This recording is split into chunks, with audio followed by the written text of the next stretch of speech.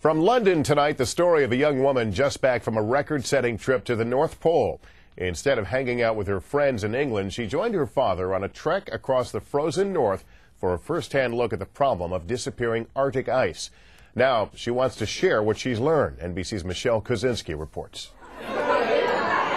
At 15, Camilla Hempleman Adams is interested in makeup, boys, and the effect of global warming on the North Pole.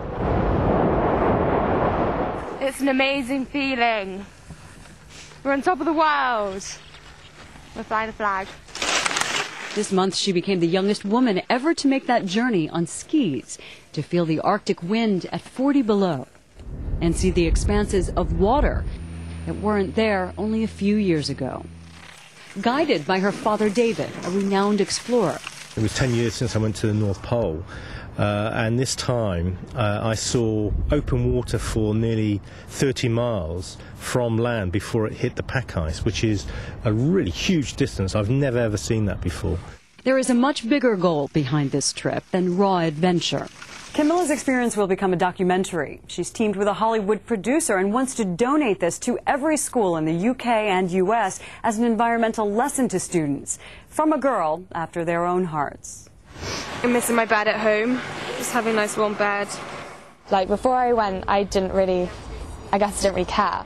And then when I went to that place and saw it for myself, I do really want to help now. It's changed me in quite a big way.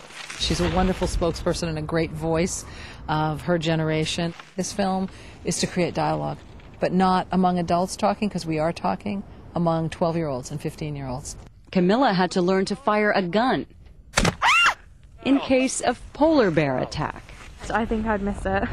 I'd probably try and give it a hug instead. She had to ski 80 miles, constantly warding off frostbite. And for the kids you know will ask, the worst part, she says, was going to the loo. Because your bum like freezes, and also there are so many layers that you have to pull down, and you have to do it so quickly so you don't get frostbite. A tough physical and emotional journey. Well done. I'm so well done proud to you of too. I'm so proud of you. A world away from the classroom to the edge of a global challenge. Michelle Kosinski, NBC News, London.